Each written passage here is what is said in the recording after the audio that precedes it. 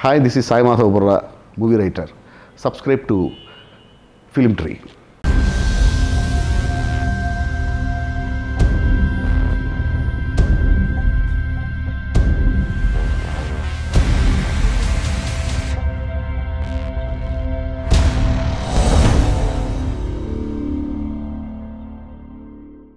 నమస్తే సాయి మాధవ్ గారు. నమస్తే. ఎలా ఉన్నారు సార్? ఫైన్. మీ డైలాగ్స్ మీకు సినిమాకి సంబంధించి ది బెస్ట్ డైలాగ్ అంటే టేక్ ఆఫ్ అలా తీసుకుందాం అండి. అంటే ఒక్కొక్క సినిమా తాలూకు మీరు మర్చిపోలేని, అంటే ప్రతిదీ మీరు ఇష్టపడి రాసిందే నో డౌట్, కానీ ది బెస్ట్ డైలాగ్గా చెప్పుకుంటూ అట్లా స్టార్ట్ చేద్దాం. అంటే యాక్చువల్గా నేను రాసినవి నాకు బాగుంటాయండి, అందుకే ఆ మాట అన్నా నేను. అందుకే ఆ మాట కూడా వేసే నేను. అయితే నాకు అసలు నన్ను పరిచయం చేసిన డైలాగు కృష్ణం వందే జగద్గురులో దేవిక డైలాగ్ ఉంటుంది, N.T.R గారి డైలాగు. ఆ డైలాగ్తోనే అసలు వీడు బాగా రాస్తున్నాడు, ఎవడో వచ్చాడు బాగా రాస్తున్నాడు అనేటువంటి పేరు నాకు ఆ డైలాగే తీసుకొచ్చింది. అదేంటంటే అది మన అమ్మ 9 నెలలు కష్టపడితే మనం పుట్టామనుకుంటారు కొందరు, కాదు నాన్న పక్కన 10 నిమిషాలు సుఖపడితే పుట్టామనుకుంటారు కొందరు, రెండూ నిజాలే, కానీ పురిటి నొప్పులు చూసినవాడు మనిషి అవుతాడు, పడక సుఖాన్ని చూసినవాడు పశువు అవుతాడు అనే డైలాగ్. సూపర్. ఆ డైలాగ్తో అసలు నాకు వీడేది కాస్త బాగా రాస్తున్నాడు అనే పేరు వచ్చింది. అందుకని ఆ డైలాగ్ అంటే నాకు ఇష్టం. అదే ఓకే. ఇక ఆ తర్వాత చాలా ఉన్నాయండి. అలాగే ఆ సినిమాలో నేను రాసిన ఫస్ట్ డైలాగ్ ఏంటంటే, ఆ డైలాగ్ లేకపోతే అసలు ఆ సినిమా నాకు వచ్చేది కాదేమో. అంటే ఫస్ట్ కృష్ణ గారు నాకు ఆ సినిమా ఇచ్చినప్పుడు ఫస్ట్ ఆ సీన్ చెప్పి, దీనికి ఈ సీన్ రాసి ఒకసారి నాకు చూపించండి అని అడిగారు. అప్పుడు రాసిన డైలాగ్ అది, ఫస్ట్ రాసిన డైలాగ్ అది. ఏంటంటే ఇది గర్భగుడిలో వీధి కుక్క ఉచ్చబోసినంత మాత్రాన దేవుడు మైలపడ్డు అనే డైలాగ్. ఓకే. అందులో అది ఆ సినిమాకి నేను ఫస్ట్ రాసిన డైలాగ్. Super dialogue. ఆ సిచ్యువేషన్ కూడా భలే, మంచి సిచ్యువేషన్, అద్భుతమైన సిచ్యువేషన్. అవునవును. ఫస్ట్ ఆ సిచ్యువేషన్ ఇచ్చి ముందు ఈ సీన్ రాయండి అన్నారు కృష్ణ గారు. ఓకే. ఫస్ట్ ఆ సినిమాకి నేను రాసిన డైలాగ్ అది. ఆ సినిమాలో లాస్ట్ రాసిన డైలాగ్ ఇది, అమ్మ 9 నెలలు కష్టపడితే మనం పుట్టామనుకుంటారు కొందరు అనేది ఆ సినిమాకి లాస్ట్ రాసిన డైలాగ్. సీరియల్స్ పరంగా అయితే ఒక 5-6 ఇయర్స్ ఆ జర్నీ. సినిమా పరంగా చూసుకుంటే ఒక 10 ఇయర్స్ సంబంధించి ఒక 10 ఇయర్స్లో ఒక 25 మూవీస్ కంప్లీట్ అయిపోయినాయి. అవును. ఎలా ఉంది ఈ ఎక్స్పీరియన్స్? ఎలా ఉంది? అయ్యో చాలా బాగుందండి. అసలు సీరియల్స్ విషయానికి వచ్చేసరికి నా ఫస్ట్ సీరియల్ అది కూడా కృష్ణ గారు నాకు ఇచ్చింది. కృష్ణ గారి హౌస్ ప్రొడక్షన్లో పుత్తడి బొమ్మ అనేది నా ఫస్ట్ సీరియల్. దానికి నాకు best screen play Nandi award వచ్చింది సీరియల్కి, ఫస్ట్ సీరియల్కి. ఓకే. ఆ సీరియల్ తర్వాత పుత్తడి బొమ్మ, అలాగే శిఖరం, స్వాతి చినుకులు, సీతామహాలక్ష్మి, అన్నీ నేను రాసినవన్నీ మోస్ట్లీ సక్సెస్ఫుల్ సీరియల్స్. ఆ ప్రాసెస్లో పుత్తడి బొమ్మ సీరియల్లో నా వర్క్ చూసి నాకు కృష్ణ గారు సినిమా ఛాన్స్ ఇచ్చారు, కృష్ణం వందే జగద్గురం. నేను అక్కడి నుంచి వెనక్కి తిరిగి చూసుకోలే, అలా సాగుతా ఉంది జర్నీ. కానీ సీరియల్స్కి ప్యాటర్న్కి సినిమాకి వచ్చేసరికల్లా క్వైట్ ఆపోజిట్ యాక్చువల్గా. అవునండి. Serial pattern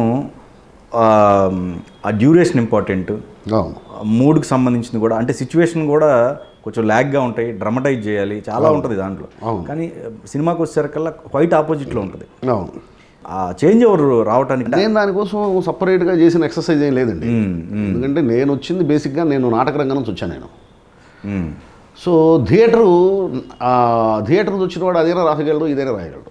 okay. ఎన్ని నాటకాలు రాశారండి సుమారు అక్కడ? నేను రాసిన నాటికలు తక్కువేనండి. అవార్డు కూడా ఏదో వచ్చినట్టుంది. అద్దంలో చందమామ అన్న నాటిక బాగా ఆడాం విపరీతంగా. అప్పట్లో పరిషత్తులో దాదాపు 40-50 ప్రదర్శనలు పరిషత్తుల్లో అది ప్రైజులు కొట్టింది. అది దానికి బెస్ట్ డైరెక్టరు, బెస్ట్ మా గురువు గారు KST సాయి గారు దానికి డైరెక్టరు, ఆయన అందులో మెయిన్ క్యారెక్టర్ కూడా చేశారు. దానికి best director, best actress, best actor అన్నీ వచ్చాయి దానికే, ఎక్కడికి వెళ్ళినా కూడా. అది బాగా మంచి పాపులర్ నాటిక నేను రాసిన వాటిలో. అంతకంటే ముందు బ్రోచేవారు ఎవరు రాను నాటిక రాశాను, నిర్జీవ చిత్రం అని. అవన్నీ మా తెలంగాణ చుట్టుపక్కల ఆడేవాళ్ళం, అక్కడ చుట్టుపక్కల ఆడేవాళ్ళం, కానీ పరిషత్తుకి రాలేదు అవి. పరిషత్తుకి ట్రై చేసేవాళ్ళం కానీ సెలెక్ట్ అయ్యేవి కావు. అంటే మాకు పరిషత్తు స్టాండర్డ్స్ ఉండేవి కాదు. పరిషత్తు స్టాండర్డ్స్ ఉండేవి కాదు. మన రాతలో కానివ్వండి, లేకపోతే చేతలో కానివ్వండి. తెనాలి నాటక రంగానికి చాలా ప్రసిద్ధి. అయితే కొన్ని సంవత్సరాలుగా మా టైంలో అసలు పరిషత్తులకి వెళ్ళేవాళ్ళు కాదు. అంతకుముందు 20-30 సంవత్సరాల క్రితం బాగా ఆడేవాళ్ళు తెనాల్లో అని చెప్పి చెప్పుకునేవాళ్ళు తప్ప, ఆ తర్వాత కొంచెం ఒక గ్యాప్ వచ్చింది. ఎలాగైనా కానీ పరిషత్తులకు మేము కూడా కట్టాలి అని చెప్పేసి ఒక కుతూహలం ఉండేది. ఆ పట్టుదలతో నేను బాగా ప్రయత్నం చేసేవాళ్ళం కానీ మా స్టఫ్ సరిపోయేది కాదు. ఓకే, రాసేవాళ్ళం, కట్టేవాళ్ళం, వాళ్ళు వచ్చేవాళ్ళు, స్క్రూటినీ చూసేవాళ్ళు, ఓకే రండి బాగానే ఆడేవాళ్ళని వెళ్ళిపోయేవాళ్ళు, మళ్ళీ సెలెక్ట్ కాలేదని వచ్చేది. అంటే ఆ స్టాండర్డ్స్ అందుకోలేకపోయేవాళ్ళం. ఓకే. రకరకాల కారణాలు దానికి. నాటక పరిషత్ అంటే ఎక్కువగా ఎవరి పరచూరు గారు లేకపోతే ఇంకెవరైనా ఉన్నాయా ఆ చుట్టుపక్కల సరౌండింగ్ ఇళ్ళే కూడా ఉన్నాయా? రాష్ట్ర వ్యాప్తంగా చాలా ఉన్నాయి కదా. చాలా ఉన్నాయి. రాష్ట్ర వ్యాప్తంగా ట్రై చేసేవాళ్ళ? రాష్ట్ర వ్యాప్తంగా ట్రై చేసేవాళ్ళు. Okay okay. రాష్ట్ర వ్యాప్తంగా ఎక్కడికి వెళ్ళినా కూడా వెనక్కి తిరిగి వచ్చాయి. ఓకే. ఆ తర్వాత దాఖలు మూర్చాను ఒక నాటికి రాశాను నేను. అది సెలెక్ట్ అయింది, ఒక్క పరిషత్కి సెలెక్ట్ అయింది. చర్ల అనే ఊళ్ళో ఒక పరిషత్కి సెలెక్ట్ అయింది. దానికి నాకు బెస్ట్ యాక్టర్ వచ్చింది. Okay, best actor. ఆ తర్వాత ఇట్లా కాదని చెప్పేసి మా గురుగారి దగ్గరికి వెళ్ళాను, కేఎస్టీ సాయి గారి దగ్గరికి. ఈ అద్దంలో చందమామ నాటికి రాసుకొని ఆయన దగ్గరికి వెళ్ళి ఆయనకి వినిపించినప్పుడు ఆయన చాలా బాగా రాసేవరా, ఇది మనం చేద్దామని చెప్పేసి బాపట్ల నుంచి కట్టారు. బాపట్ల నుంచి ఆయనకు అందివేసిన చెయ్యి. ఆయన మహానుభావుడు, నాటక రంగంలో ఆయన ఒక లెజెండ్. సో ఆయన ద్వారా వెళ్ళినప్పుడు అసలు అప్పుడు నాకు తెలిసింది, ఓహో పరిషత్తుకి ఇలా చెయ్యాలా, ఇట్లా ఉంటుందా డైరెక్షను, ఇలా ఉంటుందా పర్ఫార్మెన్సు, ఇంత కష్టపడాలా అనేది నాకు అసలు యాక్చువల్గా ఒక పరిషత్తు స్టాండర్డ్స్ అంటే ఏంటనేది నాకు మా గురువు గారు కేఎస్టీ సాయి గారి దగ్గర నేర్చుకున్నాను, తెలిసింది. ఓకే. ఆ నాటికి చాలా పాపులర్ అయింది. ఇక ఆ తర్వాత నేను ఇటు వచ్చేయటం, ఇక్కడ నేను ఇక సీరియల్స్, ఇక ఇక్కడ నుంచి వేరే లైఫ్. సో నేను అక్కడి నుంచి వచ్చాను కాబట్టి నాకు సీరియల్ అయినా సినిమా అయినా థియేటర్ నుంచి వచ్చిన వాడికి ఏదైనా రాయగలుగుతాడండి. ఎందుకంటే వాడికి ఇప్పుడు ఉంటే నాటికలు 3 సీన్లు 4 సీన్లు కూడా ఉంటున్నాయి, కానీ యాక్చువల్గా నాటిక అంటే ఏకాంకిక, అంటే ఒకటే సీన్ ఉండాలి. యాక్చువల్గా నాటిక అంటే 45 నిమిషాల నుంచి గంటలోపు దాన్ని నాటిక అంటాం మనం. అంటే ఒకే సీన్ని 45 నిమిషాలు 50 నిమిషాలు సీన్ రాయటం అనేది నాటకం నేర్పిస్తుంది. 50 నిమిషాలు సీన్ కూడా రాయటం నేర్పిస్తుంది నాటకం. ఓకే, అది సీరియల్కి ఉపయోగపడుతుంది. అలాగే ఎంత పెద్ద సమస్యనైనా ఒక్క లైన్లో చెప్పడం కూడా నాటకం నేర్పిస్తుంది. అది సినిమాకు ఉపయోగపడుతుంది.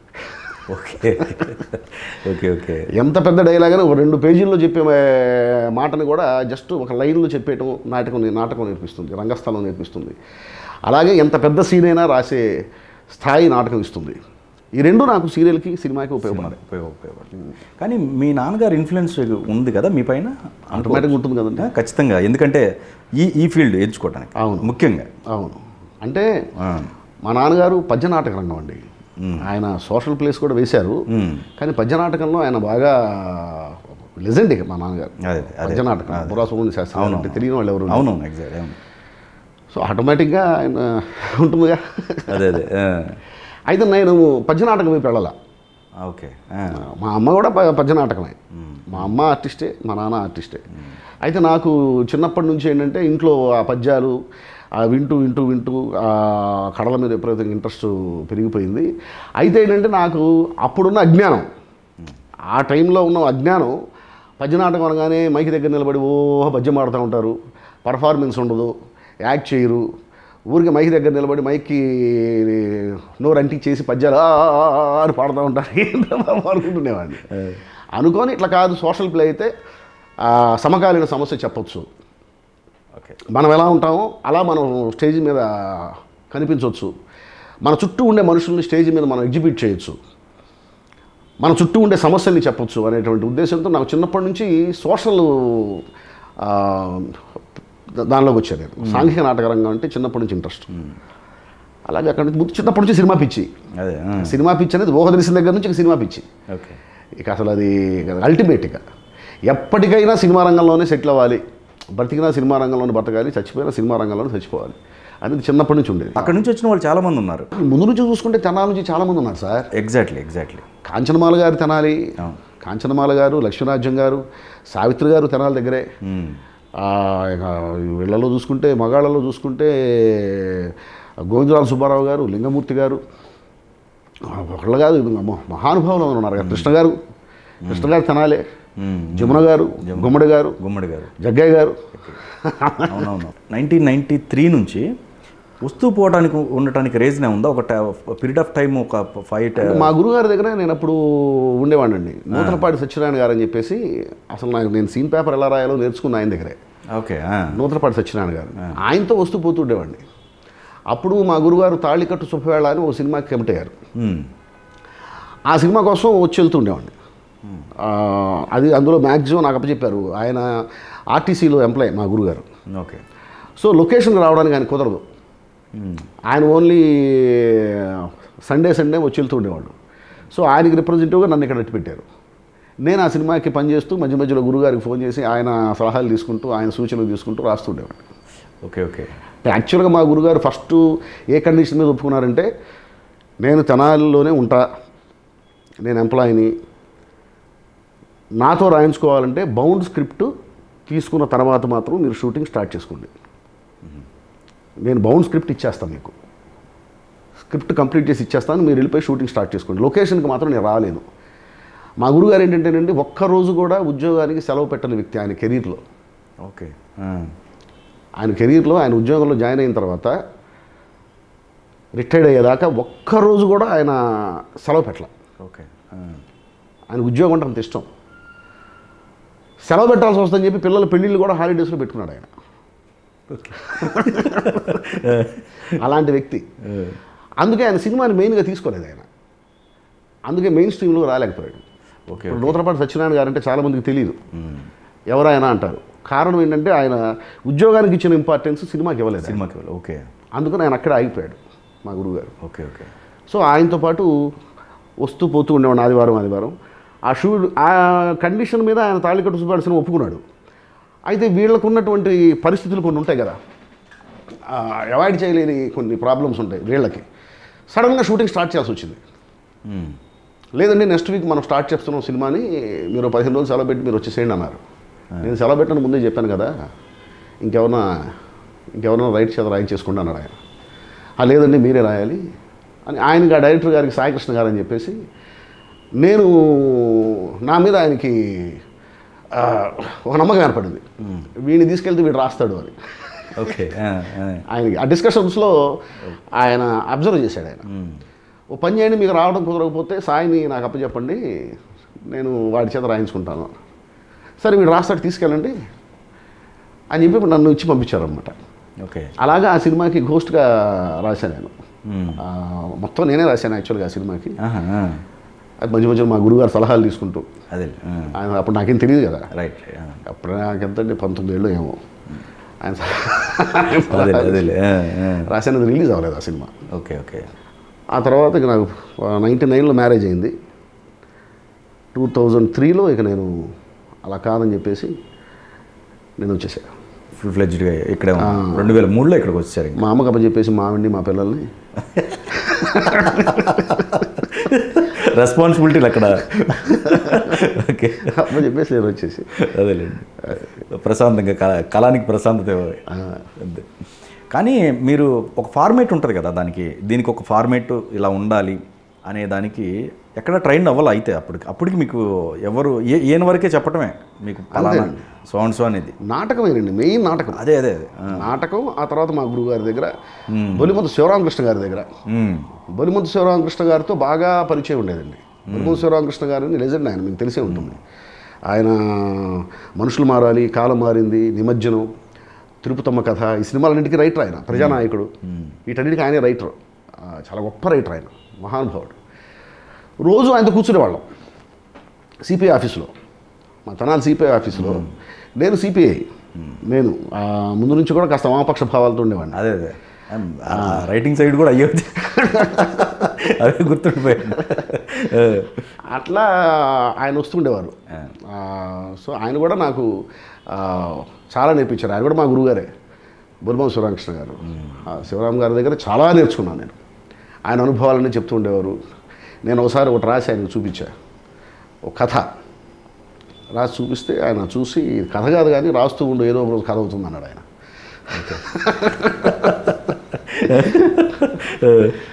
అలా నేను సో మహానుభావుల దగ్గర నేను నేర్చుకున్నాను అండి. బుల్బం శివరామకృష్ణ గారు, ఆయనతో సాహచర్యం చాలా గొప్ప విషయాలు నేర్పించింది నాకు. సాహిత్యం పట్ల అండి లిటరేచర్ ఏమైనా చేశారా సాహిత్యానికి సంబంధించి? అలాంటిది ఏం చేయలేదు, పుస్తకాలు చదవటమే తప్ప లిటరేచర్ లాంటిది ఏం చేయలేదు. Okay okay. నేను చదువు చాలా తక్కువ అండి. బిఏ, అది కూడా ఏంటంటే రామారావు గారి పేరు చివరి బిఏ ఉందని చెప్పి అది నేను కూడా చేశాను. బిఏ ఏంట్రా ఇంకేదైనా చేయొచ్చు కదా అనేవాళ్ళు, ఇంకేదైనా చేయొచ్చు కదా, బిఏ ఎవడు చదువుతున్నాడు ఈ రోజులు అనేవాళ్ళు. Okay okay. కాదు ఎన్టీ రామారావు బిఏ అని ఉంది, రామారావు గారు బిఏ, సో నేను కూడా అదే చదవాలని చెప్పి నేను బిఏ చేశాను. చిన్నప్పుడే రెస్పాన్సిబిలిటీస్ కొంచెం మీ మీద పడటం జరిగిందా చిన్నతనంలో? ఎందుకంటే మీరు బ్రదరే కదా, ఇద్దరే కదా మీరు? అంతే. కానీ మీరు రెస్పాన్సిబిలిటీ అవ్వాల్సి వచ్చిందంట ఫ్యామిలీకి? అది మా అమ్మ అండి. ఓకే. మా అమ్మ. ఓకే గురించి కూడా మా అమ్మ. యాక్చువల్గా మా నాన్నగారు మేము చిన్నప్పుడే మాకు కాస్త దూరంగా ఉన్న మొదలుపెట్టారు కొన్ని కారణాల వల్ల. ఓకే. అంటే మా అమ్మగారు మా నాన్నగారికి second marriage. Okay. Second marriage. మేము పుట్టిన తర్వాత కొంచెం కొన్ని కారణాల వల్ల ఆయన దూరంగా ఉన్నారు. మా అమ్మే నాకు, మా అమ్మ నాన్న గురువు అంతా మా అమ్మే. చిన్నప్పటి నుంచి రెస్పాన్సిబిలిటీస్ అంటే మా అమ్మ. ఓకే. అసలు మాకు చిన్న కష్టం కూడా తెలియనిచ్చేది కాదు. మేము ఏ రోజు స్ట్రగుల్ పడలేదు అసలు. ఓకే. నేను ఇక్కడ గాలి తిరిగే టైంలో కూడా నేను ఇక్కడ ట్రై చేసుకోవడానికి వచ్చి నేను ట్రై చేసింది ఏం లేదు. ట్రై చేసుకోవడానికి వచ్చి తిరుగుతూ ఉండేవాడిని. ఓకే. అంటే ఎవరి దగ్గరికి వెళ్ళి అడిగేవాడిని కాదు. ఒక చిన్న దాని ఏమంటారు ఇన్ఫీరియారిటీ కాంప్లెక్స్ అంటే ఏదన్నానండి వెళ్ళిపోయి అడిగితే వీడు రైటరా అని కింద నుంచి పైకి చూస్తారేమో అని చెప్పి ఒక చిన్న కనిపించేవాడిని కాదు, పుట్టోడిని. పెద్ద ఏజ్ కూడా లేదు. సో ఎవరు అడగడానికి మొహాన్ వేసేది. సో ఎవరో ఎవరికి తెలుస్తుంది తీసుకెళ్తారనే ఫీలింగ్లో ఉండేవాడిని. తెనాల్లో ఎలా తిరిగేవాడినో ఇక్కడ కూడా అలాగే తిరిగేవాడిని. అదే లేదు. ఓకే. సో నేను అసలు ఎక్కడ స్ట్రగుల్ పడింది లేదు. కాకపోతే మా స్ట్రగుల్ లాంటిది ఏమన్నా ఉంది అంటే మా అమ్మ పంపించిన డబ్బులు అయిపోతే మళ్ళీ అడిగేవాడు కాదు. ఓకే. మా అమ్మ పంపించిన డబ్బులు 4-5 రోజుల్లో అయిపోయాయి. అదేలేండి. నెల మొత్తం సరిపోవడా మా అమ్మ పంపించేది. నెల మొత్తం సరిపోతాయని ఉద్దేశంతో పంపించేది మా అమ్మ. కాదు నేను నా చుట్టుపక్కల నా ఫ్రెండ్స్ వీళ్ళంతా ఉంటారు కదా, ఈ సర్కిల్ దెబ్బగా అయిపోయాయి. ఓకే. అదే 4-5 రోజులు అయిపోయి అడిగితే పంపిస్తుంది. కానీ ఇదేంటి డబ్బులు 4 రోజులుగా అవజేశాడు, వీడు అక్కడ ఏం చేస్తున్నాడు అనే డౌట్ వస్తుంది. వీడు అక్కడ ఏం చేస్తున్నాడు, వీడు నిజంగా ప్రయత్నాల కోసం వెళ్ళాడా లేదా ఇంకేమైనా చేస్తున్నాడు వీడు అని డౌట్ వచ్చేసి మళ్ళీ వెనక్కి వచ్చేయమంటుంది మా అమ్మ. అందుకని చెప్పి నేను మళ్ళీ అడిగేవాడిని కాదు. డబ్బులు అయిపోయినాయమ్మా మళ్ళీ వెనక్కి పంపించని అడిగేవాడిని కాదు. అడగకుండా జేబులో డబ్బులు లేకుండానే ఎంజాయ్ చేస్తుండేవాడిని, కష్టపడుతుండేవాడిని కాదు. అసలు పొరపాటు కూడా ఎక్కడ కష్టం అనేటువంటి ఫీలింగ్ నాకైతే ఎప్పుడు కలగల. కానీ మీరు మ్యారేజ్ తర్వాత అండి, అంటే 2003 ఇక్కడికి వచ్చిన తర్వాత అప్పటికి సీరియల్స్లో జాయిన్ కావడానికి ఒక 1-2 ఇయర్స్ గ్యాప్ వచ్చింది మీకు. అవును. అయితే అప్పుడు గోస్ట్ రైటర్గా జాయిన్ అవ్వాల్సి వచ్చింది. మీరు ఎక్కడన్నా అసలు ఎవరి దగ్గర నేను గోస్ట్ రైటర్ చేయలేదు, ఆ అప్రోచ్ కూడా లేదు అస్సలు. ఓకే. అప్పుడు ఎందుకు ఆగాల్సి వచ్చింది అంటే కృషి గారి దగ్గర పుత్తడి బొమ్మ ఏదో సీరియల్ ఫస్ట్ కదా, ఫస్ట్ సీరియల్ పుత్తడి బొమ్మ తర్వాత అసలు వెనక్కి ప్రీవియస్ ఆ గ్యాప్ అంతా అబ్జర్వేషన్ ఉన్నారా అనుకో? అబ్జర్వేషనే. అంటే ఏది చేయాలి ఏది చేయకూడదనా? అంతే. అంటే ఎవరి దగ్గరికి అడిగేవాడిని కాదు సార్. ఓకే. అడగాలి. పొద్దున్నే లేచి రెడీ అయిపోయి తిరుగుతూ ఉండేవాడిని. వచ్చి తిరుగుతూ ఉండే ఫిలిం నగర్ వచ్చి ఇది సత్యనారాయణ గారి ఇల్లు, ఇది పరశురు గోపాలకృష్ణ గారి ఇల్లు, ఇది హరికృష్ణ గారి ఇల్లు, ఇది మోహన్ బాబు గారి ఇల్లు, ఇది వెంకటేష్ గారి ఇల్లు అని చెప్పి చూసుకుంటూ ఇట్లా తిరుగుతూ అక్కడ ఒక చిన్న ఆ సెంటర్లో ఒక గుట్ట ఉండేది, చిన్న గుట్ట. ఆ పక్కనే టీ బంక్ ఉండేది. ఆ గుట్ట మీద కూర్చునేవాడిని. ఆ గుట్ట మీద కూర్చొని ఆ టీ బంక్ ఆడికి బాకీ వాడు టీలు ఇస్తూ ఉండేవాడు. ఇంకా వాడికి బాకీ వాడు కనపట్లేదు, ఆడికి కనపడితే డబ్బులు ఇద్దాం అనుకుంటే ఇంకా వాడికి బాకీ ఉన్నా. నేను మా ఫ్రెండ్స్ కూర్చునేవాళ్ళం. కూర్చుని పాపం టీలు ఇస్తూ ఉండేవాడు, తాగుతూ ఉండేవాళ్ళం. అలా జరిగిపోతూ ఉండేది. ఓకే. ఆ టైంలో సీఎం ఏఎం టు పిఎం అని చెప్పేసి ఒక సీరియల్ జీటీవీకి, అది ఫస్ట్ డైలీ సీరియల్ జీటీవీకి. అయితే దానికి డైలీ సీరియల్కి ఉండే లక్షణాలు ఉండవు. అంటే ఏ రోజుకి ఆ రోజు ఫ్రెష్ సబ్జెక్టు, ఏ రోజుకి ఆ రోజు కొత్త కొత్త కథలు, ఒక పొలిటికల్ సెటైర్ లాగా. ఓకే. అది రాసే అవకాశం వచ్చింది. అది రాసా. అంటే అవన్నీ దాన్ని డైలీ సీరియల్ అనడానికి లేదు. డైలీ సీరియల్ అది రోజు వచ్చే సీరియలే కానీ రెగ్యులర్ డైలీ సీరియల్ కాదు. అదే కంటిన్యూటీ ఉండదు. అదే అంటే ఈ కథ వేరు, ఆ కథ వేరు, ఆ కథ వేరు, ఏ కథ ఆ కథ కొత్త కథ. కాకపోతే అంటే రోజు వస్తూ ఉంటుంది డైలీ సీరియల్. అది రైట్. అది ఒకే కథ డైలీ సీరియల్గా చేయటం కాదు. అదే. సో నాకేంటంటే డైలీ సీరియల్ చేసిన ఫీలింగ్ ఉండేది కాదు. అవును, ఎవ్రీడే ఛాలెంజింగ్ ఉంటుంది. ఎవ్రీడే ఛాలెంజింగ్ ఉండేది. అది ఒక 50 ఎపిసోడ్ల తర్వాత ఆపేశారు. అది ఓకే 50 ఎపిసోడ్ల తర్వాత. ఆ టైంలోనే శివాజీ రాజా గారి సంబరాల రాంబాబు సీరియల్ నడుస్తూ ఉండేది. అది కూడా అంతే, ఇట్లాగే ఏ ఎపిసోడ్కి ఆ ఎపిసోడు ఫ్రెష్గా వెళ్తూ ఉంటుంది, మన అమృతంలాగా. అందులో ఏదన్నా స్పెషల్ అకేషనల్గా ఏదన్నా ఎపిసోడ్ ఉంటే శివాజీ రాజా గారు నా చేత రాయించేవారు. Okay okay. ఏదన్నా ఫెస్టివల్స్కి వచ్చే ఎపిసోడ్స్ ఉంటాయి చూడండి, అదేలే అలాంటివి అలాగా జరుగుబాటు అవుతూ ఉండేది. ఆ టైంలోనే ఆనందమాయ అని చెప్పి సుధాకర్ గారి సీరియల్, అది కూడా అంతే, ఏ రోజుకి ఆ రోజు కొత్తగా రోజుకో కథ అది చేశా కొన్నాళ్ళు. డైలీ సీరియల్ ఏదన్నా రాయమంటే నేను రాసేవాడు కాదు. నాకు ఎందుకంటే డైలీ సీరియల్ అనగానే నాకు ఇక్కడే ఆగిపోతానేమో, సీరియల్ రైటర్ అని చెప్పి నాకు సినిమాలో అవకాశం ఇవ్వరేమో అని ఒక ఫీలింగ్ ఉండేది. ఆ ఫీలింగ్తో డైలీ సీరియల్ నేను రాసేవాడిని కాదు. ఒకే కథ చెప్తూ ఉండే. ఇదంటే ఏంటంటే ఏ రోజుకి ఆ రోజు ఫ్రెష్ కాబట్టి పర్లా సినిమా చేసినట్టు ఉంటుంది. అదే కరెక్ట్, ఎగ్జాక్ట్లీ. అప్పుడు నాకు ఈయన రాజా చంద్రవర్మ గారు అని చెప్పేసి ఆయన ఇట్లా ఈటీవీకి టెలిఫిల్మ్స్ చేస్తున్నాము, నువ్వు రాయాలన్నా. ఆయనకి అసలు ఏ రైటర్ రాసినా కూడా నచ్చేది కాదండి రాజా చంద్రవర్మ గారికి. సీన్ పేపర్ ఇట్లా చదువుకొని వెనక్కి తిప్పి మళ్ళీ రాసుకుంటాడు ఆయన. చెంబులో కత్తి అని ఆయన ఒక ఊత పదం ఉండేది. ఇట్లా చదువుకున్నాడు, చెంబులో కత్తి ఆయన వెనక్కి తిప్పేసి రాసుకుంటుండేవాడు. నేను రాసింది ఎక్కడో చూశాడు ఆయన. చూసి మీరు బాగా రాస్తున్నారండి, మీరు నాకు బాగా ట్యూన్ అవుతారు, నాకు రాయండి అన్న. సార్ నేను సీరియల్స్ చేయనండి, నేను సినిమాలు ట్రై చేసుకుంటున్నాను, నేను చేయను సార్ అన్న. అలా కాదండి, మనం చేస్తాం టెలిఫిల్ము, సీరియల్ కాదు, సినిమా చేస్తానంటే ఉంటుంది వర్క్.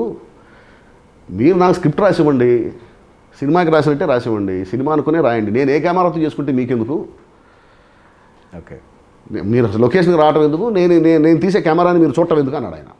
ఓకే సార్ అప్పటికి నేను ఫ్యామిలీని తీసుకొచ్చేసాను. Okay okay. నాకు ఛాలెంజింగ్ కావాలనిపించిందండి. నాకు ఛాలెంజ్ ఉండాలి. నేను అసలు ఇట్లా అయితే ఊరికే రోడ్ల మీద తిరుగుతున్నాను తప్ప నేను కరెక్ట్గా ప్రయత్నించట్లేదు. సో నాకు ఇంటికి వెళ్ళగానే ఒక ఛాలెంజ్ కనిపిస్తే ఒళ్ళు దగ్గర పెట్టుకొని నేను ప్రయత్నాలు చేసుకుంటానని చెప్పి ఫ్యామిలీని తీసుకొచ్చేసాడు. ఓకే.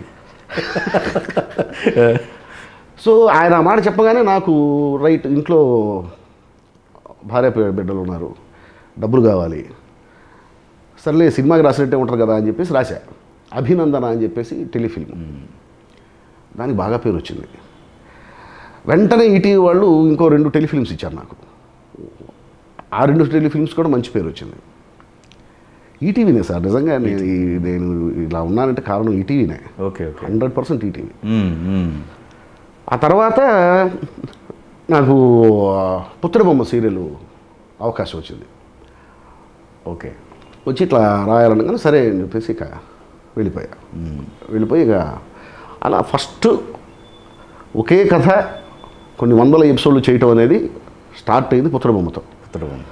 పుత్రబొమ్మలో నా వర్క్ చూసి కృషి గారు సినిమా ఛాన్స్ ఇచ్చారు. అంటే కృషి గారితో కంబైన్డ్గా కంటిన్యూగా చేసిన సినిమాల్లో అవును, క్రెడిట్ సగం ఆయన కూడా తీసుకోవడం జరిగినట్టుంది.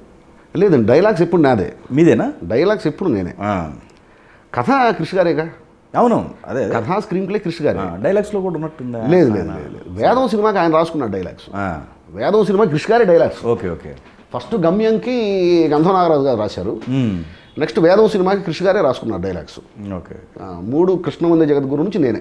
మీరున్నారు? అవును అవును. సో ఫుల్ ఫ్లెడ్జ్డ్గా ఇచ్చారు క్రెడిట్? అయ్యో, ఫుల్ ఫ్లెడ్జ్డ్గా నాకే ఇచ్చారు, ఏ రోజు ఆయన డైలాగ్స్ క్రెడిట్ తీసుకోలేదు ఆయన. ఓకే. కానీ మీరు చేసిన సినిమాల్లో అండి, అంటే ఈ 25లో చూసుకున్నట్లయితే బయోపిక్ మూవీస్, కొంచెం ఛాలెంజింగ్ మూవీస్ ఒక 3 ఉన్నాయి. అవునండి. అటు సావిత్రి కావచ్చు, లేదా కథానాయకుడు కావచ్చు, లేదా మన సైరా నరసింహారెడ్డి. అవును, ఈ 3 సినిమాలు.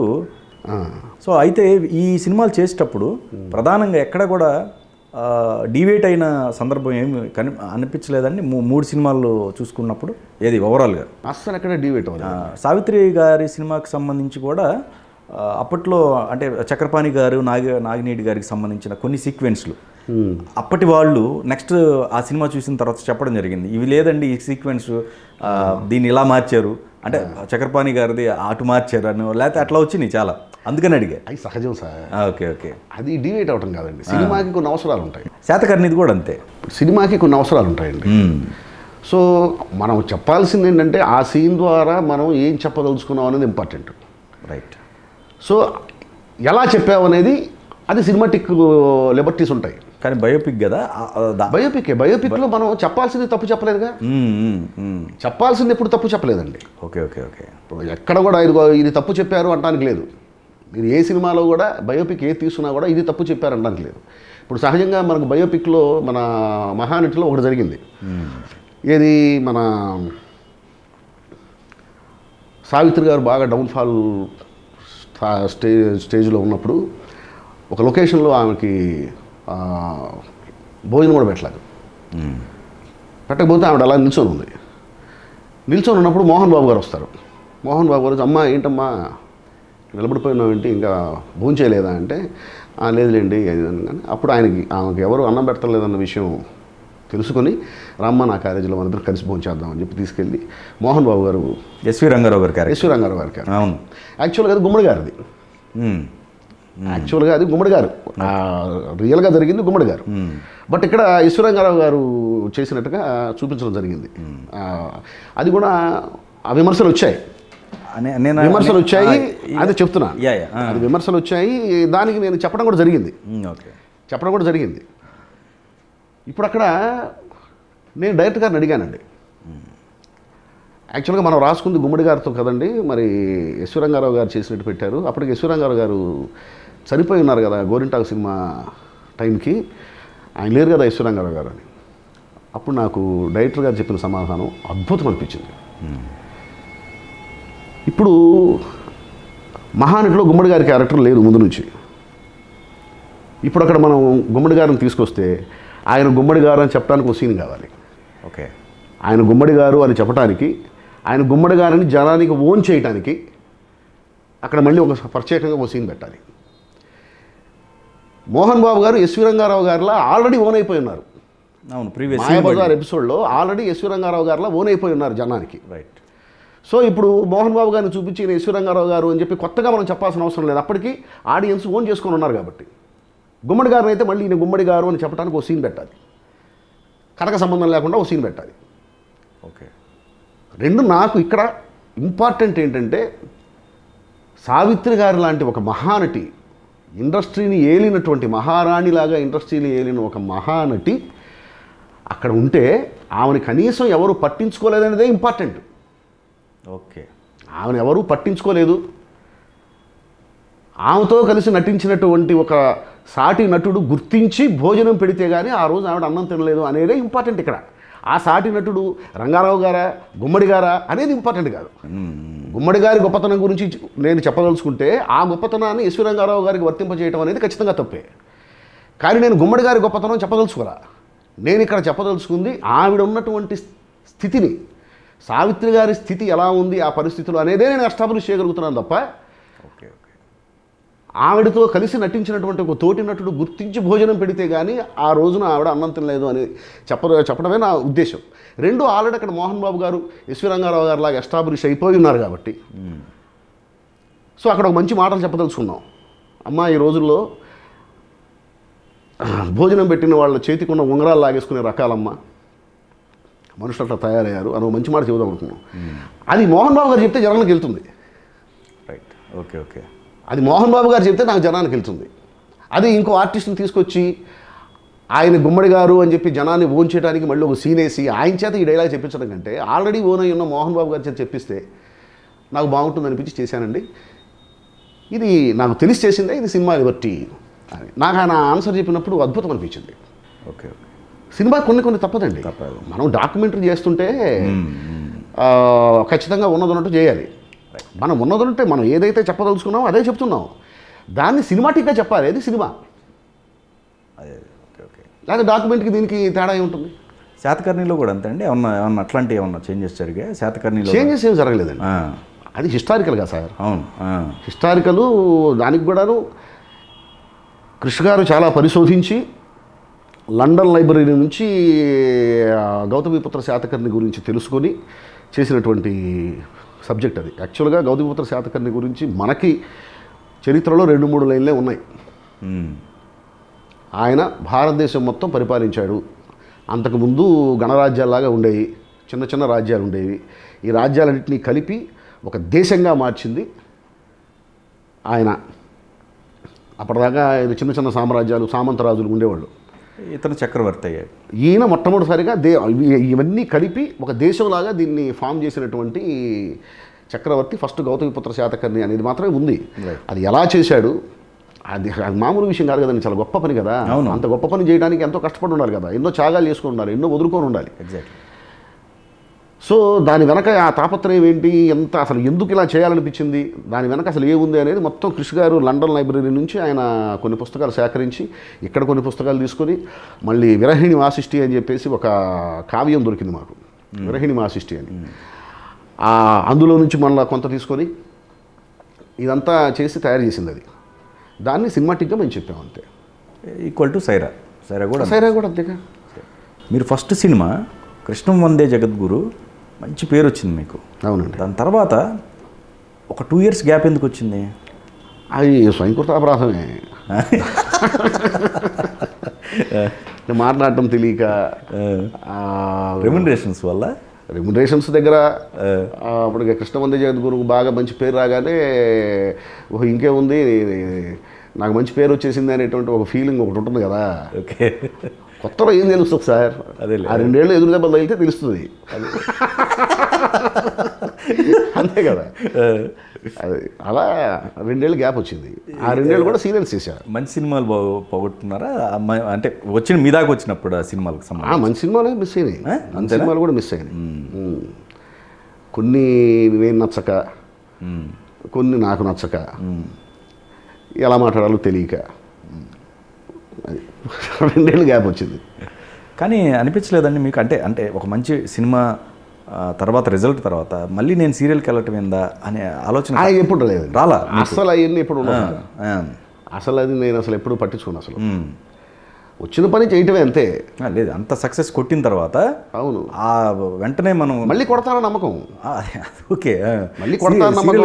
గ్యాప్ ఎందుకు వచ్చిందో తెలుసుకోవటం, ఓహో రైట్ ఎందుకు గ్యాప్ వచ్చింది, ఇంకెప్పుడు ఈ తప్పు చేయకూడదు, అంతవరకే తప్ప అర్రే మిస్ అయిపోయింది అని చెప్పి బాధపడుతూ కూర్చోవటం కానీ, లేకపోతే అదే సక్సెస్లో ఉండటం కానీ, అదే ఫెయిల్యూర్లో ఉండటం కానీ ఎప్పుడు జరగదు. ఓకే, ఇవాళ పోతే రేపు వస్తుంది, రేపు రావాలి కదా. ఇవాళ కూర్చుంటే ఎట్లా, పడుకోవాలి, లేవాలి, మళ్ళీ రేపు ముందుకెళ్ళాలి. అది కానీ ఎక్కడే కూర్చుంటే కుదరదు కదా. కథా రచయితగా ఎందుకు మీరు ఆ ప్రవేశం ఎందుకు లేదు మీకు? లేదండి, నేను మాటల రచయితగా బిజీగా ఉండటం వల్ల కథ మీద ఎప్పటిదాకా కూర్చోవడం జరగలేదు. కానీ కథలు రేపు వస్తున్నాయి, కథలు కూడా వస్తున్నాయి. నేను కథలు రాస్తాను, కథ స్క్రీన్ ప్లే మొత్తం చేస్తాను నేను. కాకపోతే ఏంటంటే మాటల్లో బాగా మంచి మంచి అవకాశాలు వస్తున్నాయి, డైలాగ్ రైటర్గా బిజీగా ఉన్నాను. సో దాని మీద టైం కేటాయించడానికి కష్టంగా ఉంది, అందుకంటే ఏం లేదు. ఆల్రెడీ కొన్ని తయారు చేసుకున్నాను, వస్తాయి త్వరలో. కానీ ఎవ్రీ ఇయర్ చూసుకుంటే అండి, అంటే కృషి గారిది కానీ లేకపోతే కొన్ని సినిమాలు బ్యాలెన్స్గా చేస్తూ మళ్ళీ కొన్ని బడ్జెట్ వైజ్ ఒప్పుకోవటమో, లేకపోతే మీ జానర్ అంటే మీ కళానికి లేకపోతే మీరు రాసే వాటికి సంబంధం లేకుండా ఉన్న వాటిల్లో కొన్ని ఉన్నాయి. అసలు నేను ఒక సినిమాకి సంబంధం లేకుండా చేశాను సార్ ఇప్పటిదాకా. అదే ఇప్పటిదాకా చేసిన సినిమాలన్నీ అంతే. ఏ సినిమాకి ఇంకో సినిమాకి సంబంధం ఉండదు. నేను అన్ని సినిమాలు రాయగలను సార్, అన్ని రకాల జోనర్స్ నేను రాయగలను. ఎందుకంటే నేను సినిమాలు అన్ని రకాల జోనర్స్ చూడటానికి ఇష్టపడతాను. చూడటానికి ఇష్టపడినప్పుడు ఆటోమేటిక్గా చేయడానికి కూడా ఇష్టపడతానుగా. రైట్. సో అవి దెబ్బతింటాం, ఏదన్నా దెబ్బతింది అంటే రకరకాల కారణాలు ఉంటాయి సినిమాలు దెబ్బతింటానికి. అది సక్సెస్కి కానీ ఫెయిల్యూర్కి కానీ కేవలం ఒకళ్ళదే ఎప్పుడు కారణం కాదు కదా, బోల్డ్ అని కారణాలు ఉంటాయి. ఫస్ట్ అనుకుంది చేయలేకపోయి ఉండొచ్చు, ఫస్ట్ ఆ సినిమా చేయటానికి కారణం ఒకటి ఉంటుంది. ఇది అంటే చేయడానికి కారణం అంటే ఇది జనానికి పడుతుంది, ఈ ఎలిమెంట్ జనం ఖచ్చితంగా చూస్తారు అనేటువంటి ఒక నమ్మకంతో స్టార్ట్ చేస్తాం. ఆ ఎలిమెంటు జనానికి నచ్చేలాగా అక్కడ తయారు కాలేదేమో.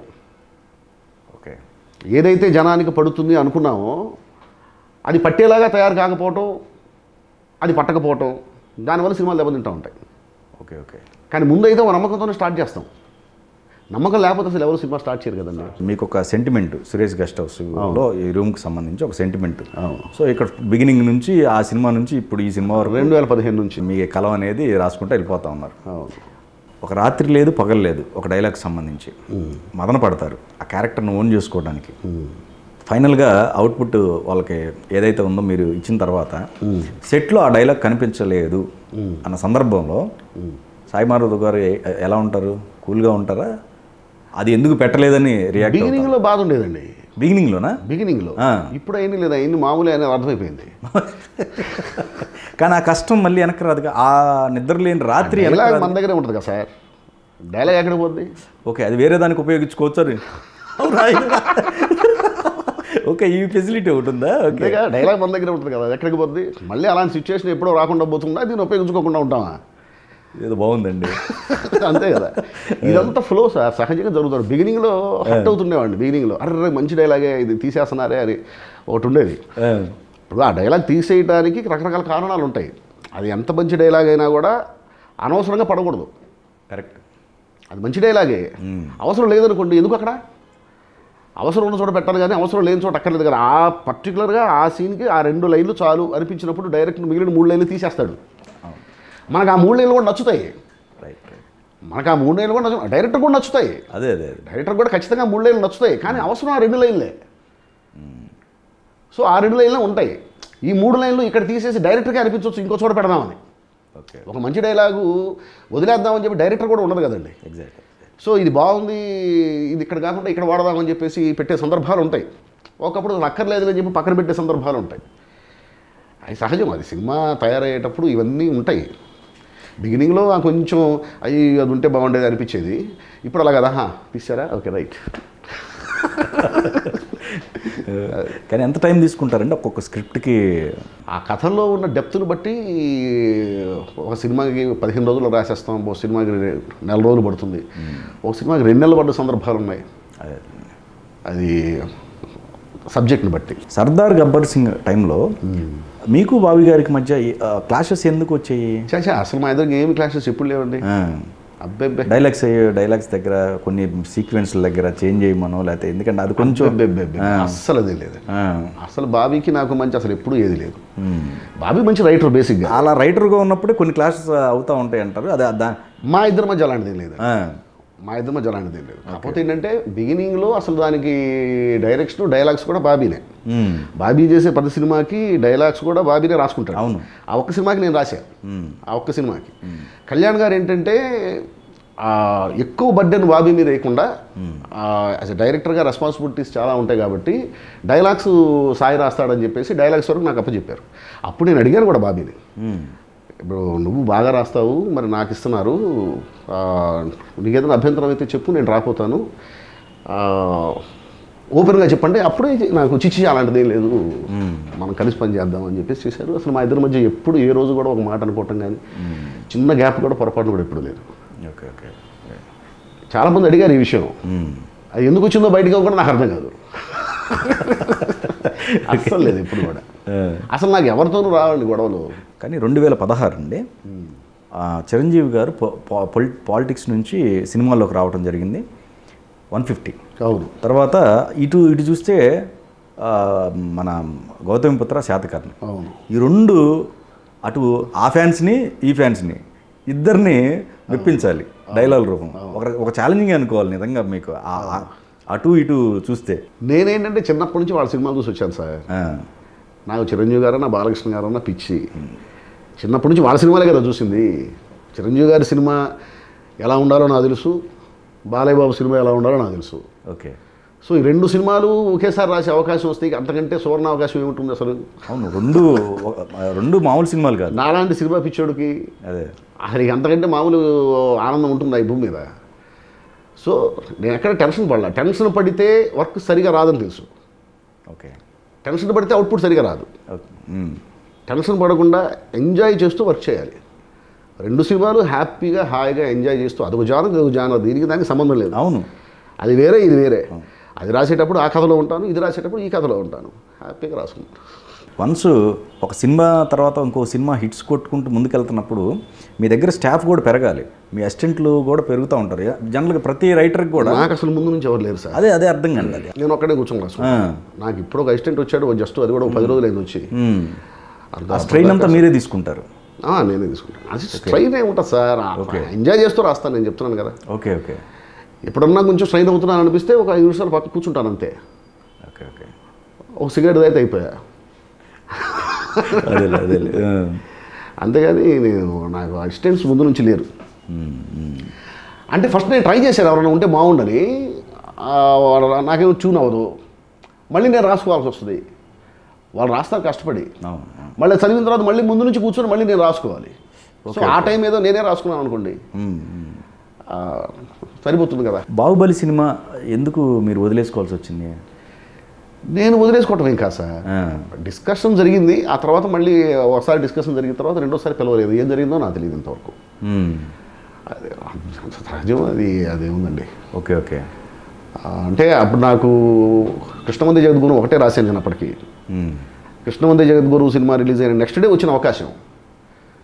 సో ఇంత పెద్ద ప్రాజెక్టు సాయికి ఎందుకులే అనేటువంటి ఆలోచన రావచ్చు సహజంగా. ఇంకెవరి చేత రాపిద్దామని వచ్చింది. అసలు ఏం జరిగింది కూడా నాకు తెలియదు. వెళ్ళాను, మాట్లాడేసి వచ్చాను. ఆ తర్వాత మళ్ళీ నాకు ఫోన్ రాలేదు, అంతే, అంతకుమించి ఏం లేదు. రుద్రమదేవి కూడా అంతేనండి. టాక్స్ జరిగినాయి, మాట్లాడుకున్నాము. అలాగే సార్ రాస్తాను సార్ అన్నాను, వచ్చాను, మళ్ళీ ఫోన్ రాలేదు. అంటే ఏం జరిగింది మనకు తెలియదండి. అంటే రకరకాల ఉంటాయి అందులో. వేరే రైటర్ చేత రాపిద్దామని ఆలోచన రావచ్చు, సహజం అది. అన్ని ఫ్లో జరుగుతూ ఉంటాయి అంతే. కానీ 2 సినిమాలు మీరు చేస్తున్నారు. ఇప్పుడు అటు గుణశేఖర్ గారు చేస్తున్నారు, ఇప్పుడు రాజమౌళి గారికి 2 సినిమాలు. రాజమౌళి గారి సినిమా రాసే అవకాశం మళ్ళీ వచ్చింది. అవునవును, గుణశేఖర్ గారితో కూడా అయిపోయింది. ఆ సినిమాకి సంబంధించి కూడా చేస్తున్నాం. ఆ అవకాశం మిస్ అయినా మళ్ళీ ఈ అవకాశం వచ్చింది. ఆయన మహానుభావుడు కదండి రాజమౌళి గారు. అవునవును. కానివ్వండి, గుణశేఖర్ గారు కూడా చాలా వెరీ నైస్ పర్సన్, చాలా గొప్ప దర్శకులు. మళ్ళీ అవకాశం పోయిన మళ్ళీ వచ్చింది.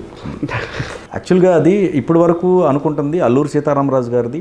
ఇక్కడ వచ్చేసరికల్లా కొమరం భీము ఈ స్క్రిప్ట్నే నేరేట్ చేస్తున్నారని చెప్పేసి ఆడియోలో ఇప్పటికే అందరూ కూడా అదే అనుకుంటూ ఉన్నారు.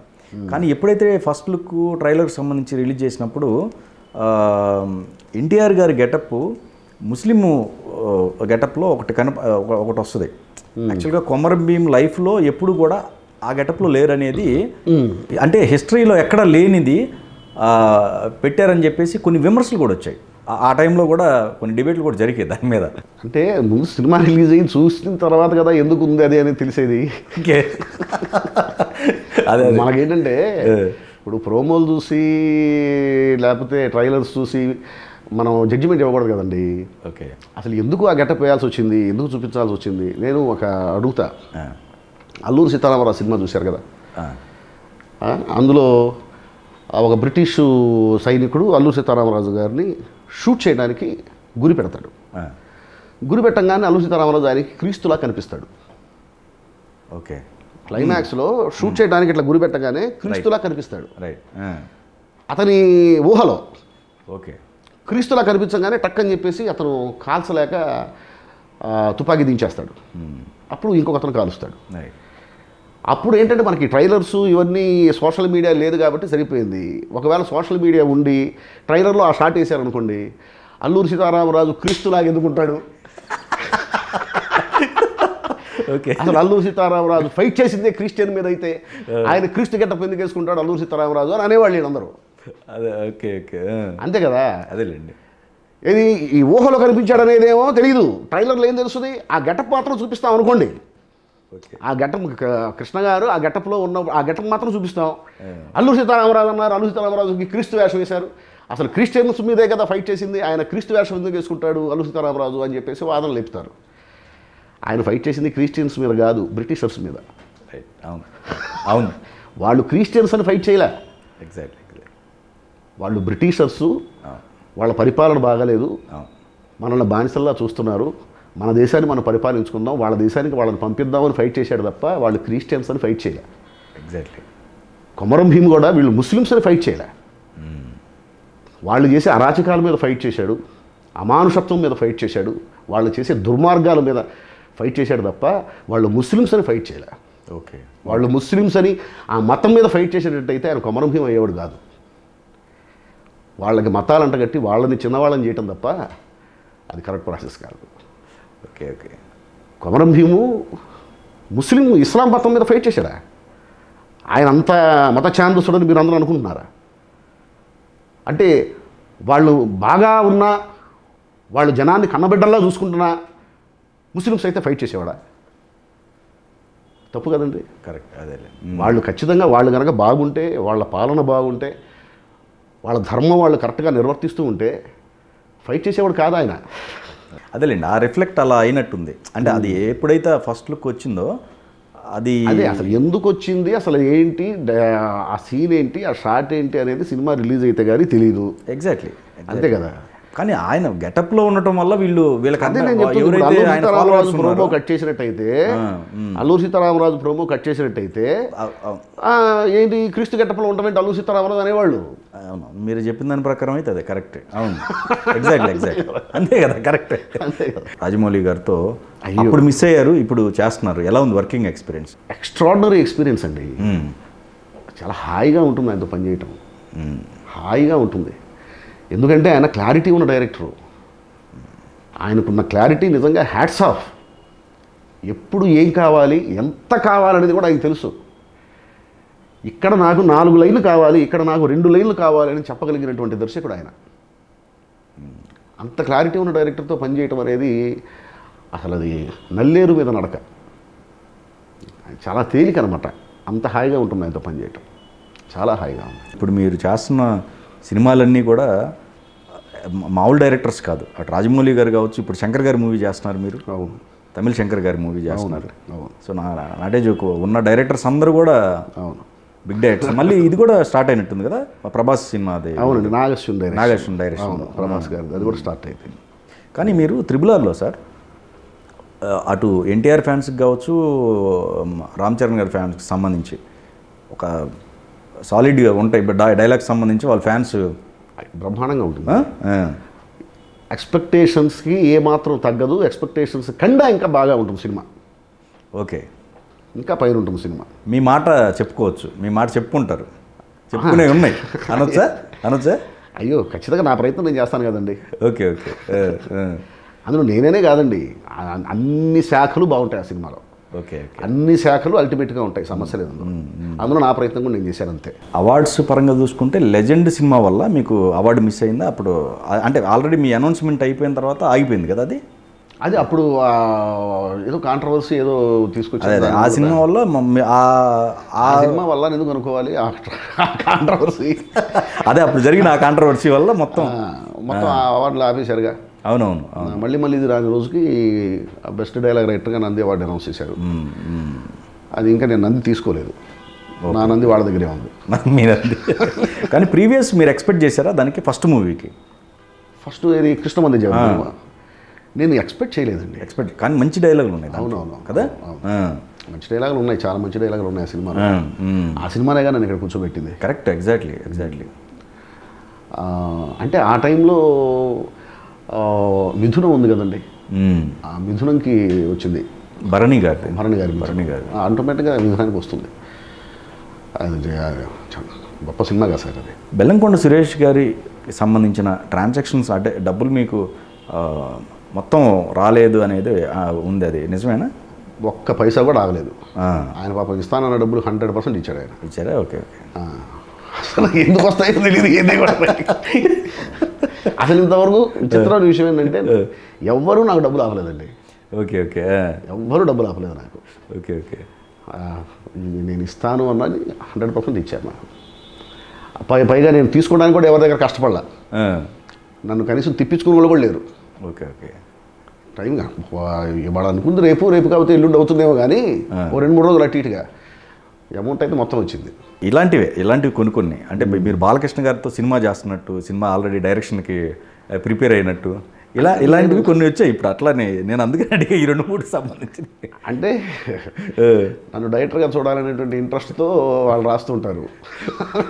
నిజం లేదు అయితే ఇవన్నీ గాసిప్స్ కింద. అదేలే, నా మీద ఇష్టంతో వచ్చినటువంటి రూమర్స్ అవన్నీ చదువుకుంటే నాకు కూడా ఆనందంగానే ఉంటాయి.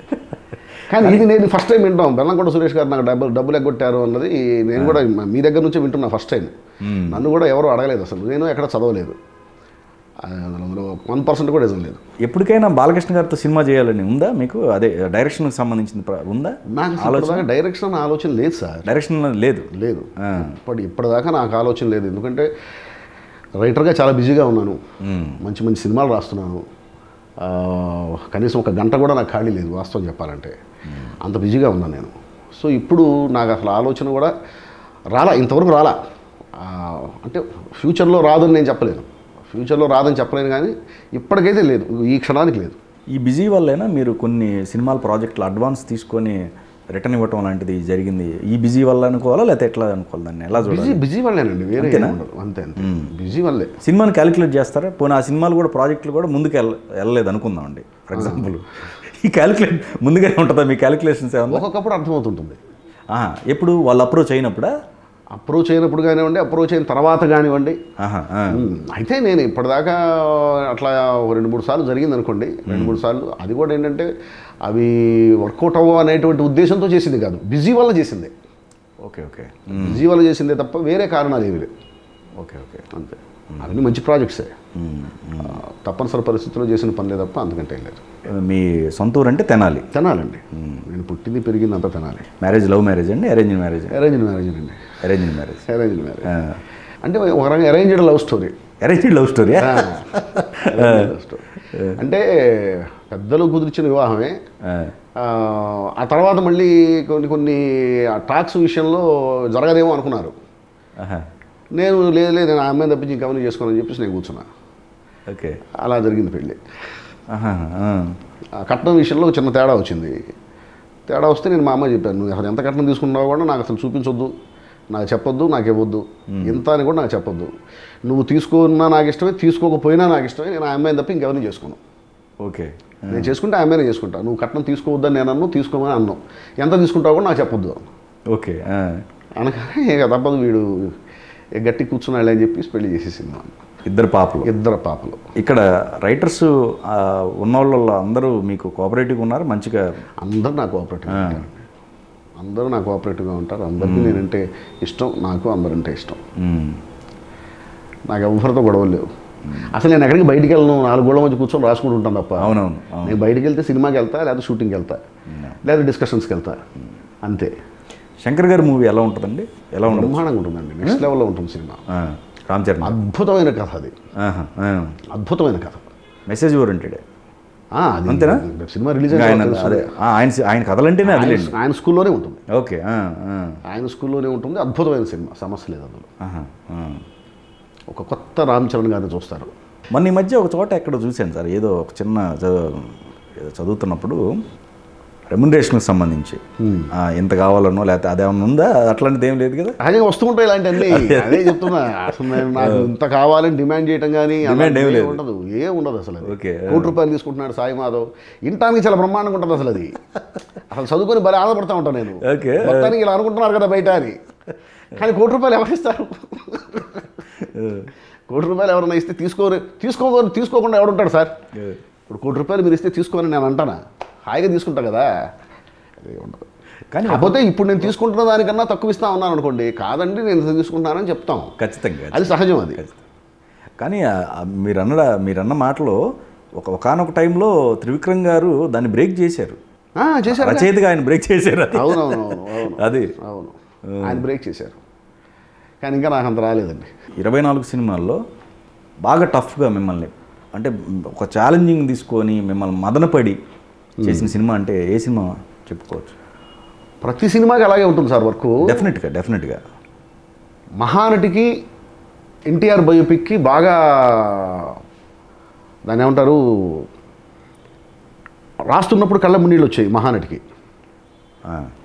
రాస్తున్నప్పుడే ఆ సీన్స్లోకి వెళ్ళిపోతాం కదండి. అవునవును, ఆ సీన్స్లోకి వెళ్ళిపోతాం, ఆ సమస్యలో మనం ఉంటాం, ఆ క్యారెక్టర్స్లో మనం ఉంటాం. రాస్తున్నప్పుడే కన్నీళ్ళు వచ్చేసాయి. ఓకే, చాలా అద్భుతమైన ఎక్స్పీరియన్స్ అసలు మహానటి రాస్తున్నప్పుడు. అసలు ఆ ట్రావెలే ఒక ఎక్స్ట్రాడినరీ అనమాట. ఒక అలౌకిక ఆనందానికి లోనవుతుండేవాడిని రాస్తున్నప్పుడు. వేరే ఎక్కడో ఉండేవాడిని. అద్భుతమైన అనుభూతి అది. మళ్ళీ అలాగే ఎన్టీఆర్ బయోపిక్కి రాశా. అలాంటి అనుభూతి ఎన్టీఆర్ బయోపిక్ కూడా వచ్చింది నాకు. కాకపోతే కొన్ని చేయాలనుకునే కొన్ని చేయలేకపోయాం. అనుకున్నట్టుగా తయారవ్వలేదు ఆ సినిమా. అమ్మ 9 నెలలు కష్టపడితే మనం పుట్టామనుకుంటారు కొందరు అనేది డైలాగ్. అది రాయడానికి తొందరగా దొరకలా, అది తొందరగా రాలా. డైరెక్టర్ గారు నేను అంటే నాకు నచ్చందే నేను ముందు డైరెక్టర్ గారు చూపించేవాడిని కాదు. ఓకే, నాకు నచ్చితేనే చూపిస్తా. అది ఎన్ని వెర్షన్స్ రాసినా కూడా ఆయనకి సాటిస్ఫై కలగట్లా. కాదు సాయి గారు, ఇంకా ఏదో కావాలి. బాగుంటున్నాయి డైలాగులన్నీ బాగుంటున్నాయి. ఈ డైలాగ్ కూడా బాగుంది, మీరు నాకు తీసుకొచ్చిన డైలాగ్ కూడా బాగుంది, కానీ ఇంకా ఏదో నేను కోరుకుంటున్నాను అనేవాడు. దానివల్ల అసలు ఆ సీన్ తీయలే కొన్నాళ్ళు. ఏం పర్లేదు, మీరు దాని గురించి ఏమి ఇబ్బంది పడకండి, మీరు రాస్తారో ఆ నమ్మకం నాకుంది, మీరు రాసినప్పుడే ఆ సీన్ తీద్దాం, అప్పటిదాకా ఆ సీన్ ఇప్పుడప్పుడే నేను తీను, నేను 100% సాటిస్ఫై అయినప్పుడే ఆ సీన్ తీస్తా ఓకే అన్నారు. సినిమా అంతా రాసేసాం, షూటింగ్ జరుగుతూ ఉంది, వేరే సీన్స్ అన్నీ తీస్తూ ఉన్నారు. అదే ఈ ఒక సీన్ తీయలే, సినిమా అయిపోతుంది. అదే ఏంట్రా బాబు ఈ సీన్ రావట్లేదు నాకు అని చెప్పేసి ఒక ఫీల్ ఉండిపోయింది. ఒక 2 రోజులు ఇక్కడ ఏమి రాయలే అసలు నేను. ఒక 2 రోజులు ఏమి రాయలే, ఏమి రాయకుండా ఇక సినిమాలు చూస్తూ కూర్చున్నా ప్రశాంతంగా. ఆ థియేటర్కి వెళ్ళిపోయి ఈ థియేటర్కి వెళ్ళిపోయి సినిమా చూస్తూ 2 రోజులు, రోజుకు 2 సినిమాలు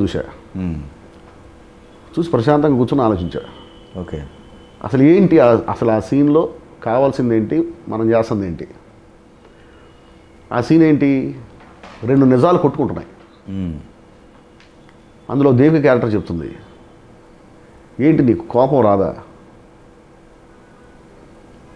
చేతగాని వాళ్ళది కాదు తప్పు, చేయగలిగి చేయకుండా సైలెంట్గా ఉండేవాడి తప్పు అవుద్ది, నీ చుట్టూ ఈ నఘాయిత్యాలు జరుగుతున్నాయి, నీకు అసలు కోపం రాదా, పట్టించుకోవా, నీలో మానవత్వం లేదా అని చెప్పి అడుగుతుంది. దానికి ఈయనేం చెప్తున్నాడు హీరో, రోజు పేపర్ వస్తుంది, పేపర్ చదివినప్పుడల్లా కోపం వస్తుంది, ఇవాళ పేపర్ వచ్చేసరికి నిన్నటి పేపర్ పాతదైపోద్ది, నిన్నటి కోపం పాతదైపోద్ది, కొత్త కోపం వస్తుంది, మళ్ళీ రేపటికి ఈ కోపం పాతపడిపోతుంది, రేపు ఇంకో కొత్త కోపం వస్తుంది. డైలీ కోపాలు వస్తూ ఉంటాయి, పాతపడిపోతూ ఉంటాయి, కొత్త కోపాలు పుట్టుకొస్తూ ఉంటాయి. ఏ కోపం ఇక్కడ పర్మనెంట్ కాదు. అసలు ఇక్కడ అవకాశం వచ్చినోడు, ఇక్కడ అందరూ చెడ్డోళ్ళే, అవకాశం వచ్చినోడు చెడ్డాడు అవుతున్నాడు, చెడ్డ పని చేస్తున్నాడు. అవకాశం రానోడు లేకపోతే పిరికోడు చేయలేనోడు మంచివాడిగా చలామణి అవుతున్నాడు. అంతేగాని చెడ్డ పని చేసే అవకాశం వస్తే ఎవడైనా చేసేవాడు ఇక్కడ. కాకపోతే దమ్ము లేనోడు ధైర్యం ఉన్నోడు ఇద్దరే ఇక్కడ అని హీరో మాట్లాడుతున్నాడు. 2 నిజాలే. ఇక్కడ మనకు కావాల్సింది ఏంటి, కథ ప్రకారం కానివ్వండి, సత్యం వైపు చూసుకున్నా అక్కడ హీరోయిన్ వాదన గెలవాలి. కథ ప్రకారం కూడా అక్కడ హీరోయిన్ వాదన గెలవాలి. ఒక్క మాటతో హీరో మారాలి. అలాంటి మాట ఏదో హీరోయిన్ చెప్పాలి. అంటే ఇక్కడ 2 సత్యాలు కొట్టుకుంటున్నాయి. అదేలే, ఒక అబద్ధము ఒక నిజము కొట్టుకుంటుంటే నిజాన్ని గెలిపిస్తాం, అబద్ధాన్ని ఓడిస్తాం. ఓకే, ఇక్కడ 2 నిజాలు కొట్టుకుంటున్నాయి. 2 సత్యాలు కొట్టుకుంటున్నప్పుడు గెలిచే సత్యం నగ్న సత్యమై ఉండాలి. రైట్, అది నగ్న సత్యమై ఉండాలి, అంత బోల్డ్గా చెప్పాలి. ఆ నగ్న సత్యం అన్న మాటలోనే ఒక బోల్డ్నెస్ ఉంది. అవును, ఎగ్జాక్ట్లీ ఉంది కదా. సో ఇది మిస్ అవుతుంది. సో ఇక్కడ ఆ నిజాన్ని మనం గెలిపించాలి అంటే ఆ సత్యం నగ్న సత్యమై ఉండాలి. నగ్న సత్యం అయితే ఈ సత్యం ఓడిపోతుంది, నగ్న సత్యం ముందు ఈ సత్యం ఓడిపోతుంది. అలాంటి నగ్న సత్యం మనం ఏం చెప్దామని ఆలోచించినప్పుడు నాకు ఇది గుర్తొచ్చింది. ఓకే, ఈ మాట నాకు ఐడియా వచ్చింది. అమ్మ 9 నెలలు కష్టపడితే మనం పుట్టామనుకుంటారు కొందరు, కాదు నాన్న పక్కన 10 నిమిషాలు సుఖపడితే పుట్టామనుకుంటారు కొందరు. 2 నిజాలే. కానీ పురిటి నొప్పిని చూసినవాడు మనిషి అవుతాడు, పడక సుఖాన్ని చూసినవాడు పశువు అవుతాడు అనే ఒక డైలాగ్ నాకు ఐడియా వచ్చి రాసి తీసుకెళ్ళి కృష్ణ గారికి చూపించాను. ఎస్, నాకు కావాల్సింది ఇది, ఓకే, అద్భుతంగా ఉంది, ఇప్పుడు మనం సీన్ తీద్దామని చెప్పి ఆ సీన్ తీసి గుమ్మడికాయ కొట్టారు. రైటర్ ఇండోర్ కాకుండా అవుట్డోర్ పోతే కొన్ని ప్రమాదాలు జరుగుతాయి అనడానికి కంచె సినిమా ఒక ఉదాహరణ చెప్పుకోవచ్చు. అంటే జరగలేదులేండి. ఎందుకంటే మీకు సురేష్ గెస్ట్ హౌస్ కలిసి వచ్చింది, ఇక్కడ నుంచి వెళ్తే ఈ ప్రమాదాలు అనేవి. జార్జియాలో షూటింగ్ జరుగుతుంది. జార్జియాలో నేను టెంట్లో కూర్చొని రాస్తున్నా, యుద్ధానికి సంబంధించిన వార్ సీన్స్ జరుగుతున్నాయి. టెంట్లో కూర్చొని రాస్తున్నాను. అక్కడ వారికి సంబంధించి షార్ట్స్ ఏవి తీస్తూ ఉన్నారు. దూరం నుంచి అరుస్తూ ఉన్నారు. ఏంటో నాకు అర్థం కావట్లా. వాళ్ళు వారు ప్రకారం ఏదో ఆ షూటింగ్లో భాగంగా ఏదో అరుస్తున్నారేమో, ఎవరికన్నా ఏదన్నా సజెషన్స్ ఇస్తున్నారేమో అనుకుంటున్నాను. నేను నా మూడ్లో నేను రాసుకుంటున్నాను. అలా రాసుకుంటూ ఇట్లా చూడగానే నా వైపే చూసి పెద్ద పెద్దగా అరుస్తున్నారు. ఎందుకు అరుస్తున్నారు? కరెక్ట్గా నా కుర్చీ కింద ఉంది బాంబు. అది నా కుర్చీ కింద ఉంది బాంబు. ఎందుకు అరుస్తున్నారు అని చెప్పి చూసి చివరికి నాకు అర్థం కాక ఇట్లా అంటున్నారు. చూడండి పెద్దవాళ్ళు అరుస్తున్నారు. ఇప్పుడు చూస్తే కింద బాంబు ఉంది. ఓరు నాయన అని చెప్పేసి లేచి మళ్ళీ మొత్తం అవన్నీ బ్యాగులు గీగులు తీసుకొని పేపర్లు తీసుకొని బయటకు వచ్చాను. నేను బయటకు వచ్చిన తర్వాత అప్పుడు వాళ్ళు యాక్సిడెంట్ పేల్చారు దాన్ని. వాళ్ళు పొరపాటు టెంట్లో నేనున్న విషయం వాళ్ళకి తెలుసుకోకపోయినా, వాళ్ళకి నేను కనిపించకపోయినా అది వేలేది. కరెక్ట్గా నా కింద వేలేదు. అది ఓంకార్ గారికి మీకు ముందు నుంచే పరిచయం అండి? ఆ సినిమా నుంచే పరిచయం. ఆ సినిమా రాజుగారి గది నుంచే పరిచయం. ఆ సినిమా కూడా ఆ జానర్ ఫస్ట్ టైం మీరు? First time. అదే పెద్ద హిట్. అది పెద్ద హిట్. అవును, మంచి హిట్ అది. అదే ఆయన నాకు ఇచ్చినప్పుడు అక్కడ ఒక సీన్లో పర్టికులర్గా సౌండ్ మీద రాయాల్సి వచ్చింది. అంటే ఇద్దరు పడుకొని ఉంటే ఆ పక్కన అతను దాన్ని ఎలా చెప్పాలి, సౌండ్ వదులుతాడు. అజీత్ చేసి సౌండ్ వదులుతాడు. ఓకే. దాని మీద ఒక డైలాగ్, దాని మీద ఒక డ్రామా నడుస్తుంది. దాని మీద కామెడీగా. నేనుండి ఎందుకు సార్ దాని మీద ఇప్పుడు థియేటర్ మొత్తం దుర్వాసన వచ్చేస్తుంది, ఫీల్ అవుతారు జనం.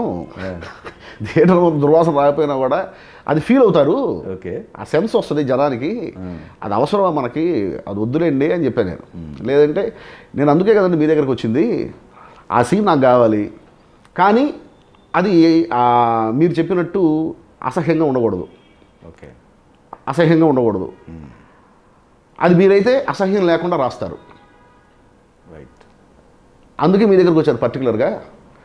నాకు మీరు రాయండి, మీరు ఎలా రాస్తే మీరు రాసిన దాన్ని చెడగొట్టకుండా అంతకంటే బాగా నేను తీస్తా.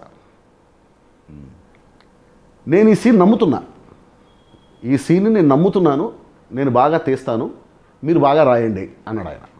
అని ఒక ఛాలెంజ్ నా మీద, ఒక రకంగా చెప్పాలంటే ఛాలెంజ్ అది. అది కొంచెం అటు ఇటు అయినా కూడాను అది నవ్వులాట అయిపోతుంది. కొంచెం అటు ఇటు అయినా అలాంటి సీన్స్ వేరే ఎలాగా వెళ్తాయి. రైట్.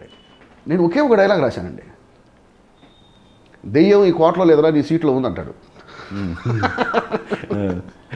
ఒక్కటే డైలాగ్ రాసి ఫినిష్ చేసేదాన్ని. చాలా హ్యాపీ ఫీల్ అయ్యాడు.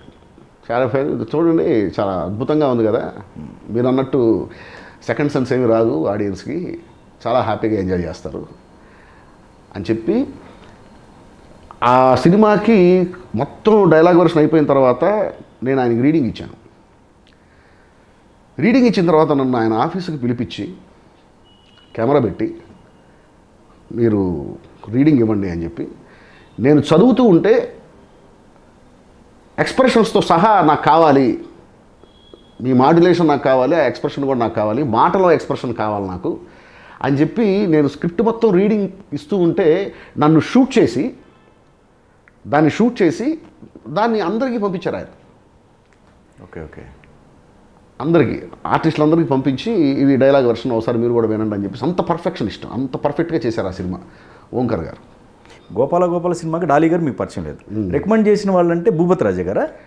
సురేష్ బాబు అండి. సురేష్ బాబు గారా? ఓకే. సురేష్ బాబు గారు కృష్ణం వందే జగద్గురువులో నా వర్క్ ఆయన చూశారు కదా. ఓకే. కృష్ణం జగద్గురు ఆయన చూసి కృష్ణం వందే జగద్గురువు నుంచి నేనంటే చాలా అభిమానం సురేష్ బాబు గారికి. సురేష్ బాబు గారే నాకు ఆ సినిమా రావడానికి కారణం. ఆ సినిమా 2 years తర్వాత ఒక అద్భుతమైన అవకాశం, ఒక పక్కన వెంకటేష్ గారు, ఇంకో పక్కన పవన్ కళ్యాణ్ గారు, ఇద్దరు లెజెండ్స్తో కలిసి చేసే అవకాశం నాకు వచ్చిందండి. ఆ బిగినింగ్ ఓ టెన్షను. అప్పటికి డాలీ గారికి నా గురించి తెలియదు. అదే ఫస్ట్ నేను డాలీ గారితో పనిచేయడం అదే ఫస్ట్. ఒక సినిమా రాశాడు, అదే సరే అది బాగానే రాశాడు, ఇది రాస్తాడా లేదా, చాలా టిపికల్ సబ్జెక్ట్ ఇది. ఈ సబ్జెక్ట్ రాయడానికి వేరే చాలా అధ్యయనం ఉండాలి. గోపాల గోపాల రాయాలంటే చాలా అధ్యయనం ఉండాలి. మరి ఏంటి ఎంతవరకు రాయగలడు ఏంటని చెప్పేసి ఫస్ట్ కొంచెం డాలీ గారు డౌట్ ఫీల్ అయ్యారు. నాకు భూపతి రాజా గారు బాగా ధైర్యం చెప్పారు డాలీ గారికి, లేదు రాస్తాడు నాకు అర్థమవుతుంది. భూపతి రాజా గారికి కూడా అప్పుడే నేను పరిచయం. ఓకే. ఆయన నేను రాసిన సీన్ పేపర్ చూసి లేదు రాస్తాడు, ఇతనే రాస్తాడు, దీని గురించి అసలు ఆలోచించకండి అని చెప్పేసి బాగా నా వైపు సపోర్ట్ చేశారు భూపతి రాజా గారు. అలాగే డాలీ గారు కూడా ఫస్ట్ 2-3 సీన్స్ రాసిన తర్వాత ఆయనకి నా మీద నమ్మకం వచ్చింది. అప్పటిదాకా టెన్షను, నాకు ఉంటుందా ఉండదా, ఇంత మంచి అవకాశం వచ్చింది జారిపోతుందేమో, ఇంత మంచి అవకాశం వచ్చింది అని చెప్పి. లేదు, ఆ పక్కన వేరే వేరే రూమర్స్ వస్తూ ఉండేవి. సోషల్ మీడియా భయపెట్టడానికి ఉంటారు కదా, అదేలే భయపెడడానికి త్రివిక్రమ్ గారు రాస్తున్నారంట అని చెప్పేసి కొంత ఒక పక్క నుంచి రూమర్సు.